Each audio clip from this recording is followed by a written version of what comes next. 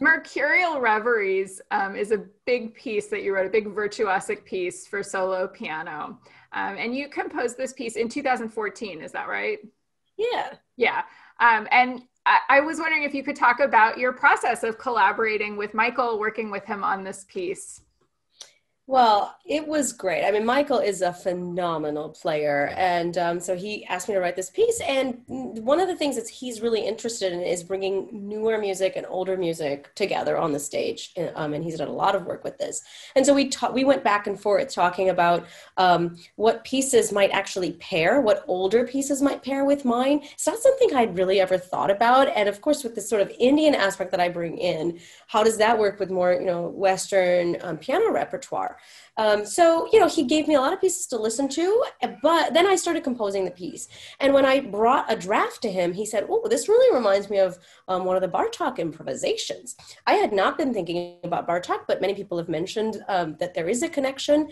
So I'm not surprised. And so then he started pairing the Bartok improvisation with my piece. So it's Mm-hmm. an interesting collaborative experience. The first movement of your piece is sort of like a written out improvisation. Is that right? Sort of an improvisation on some Hindi folk melodies and Yeah, it's it's basically a variation, you might say, or yeah, like if someone's just singing a song and they kind of make up their own version of it.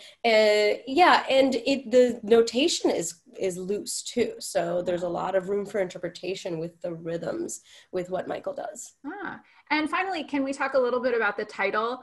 I know that you added the title when you were done with the piece. So did you think about the title as reflecting sort of what the piece ended up becoming in terms of its mood, or is that basically where the title comes from, Mercurial Reveries? I find titles to be one of the hardest things to do, and I'm immersed in the sound of the music, but I do want to get, I don't want to just call it piano, piece for piano. Mm-hmm. I want it to have some connection to the listener. And what I was thinking about with this piece is it shifts a lot. It's constantly changing mood. It's got 5 movements and they're all different. So that's where the word mercurial comes from. I was looking for a word that is kind of like quicksilver. And so that's where that came in. And then I also wanted to capture this idea of improvisatory, like a whim, a fantasy, you might have called back, in the older repertoire. Yeah. So that's where the word reveries comes from. Well, it puts the listener in a particular frame of mind. I mean, any title, right? Yeah. Whether or not it's where you start when you're composing the piece or where you end. Well, and it's vague enough that anybody can interpret the piece how they want to, really. Yeah. All right. Mercurial Reveries, performed by Michael Mizrahi.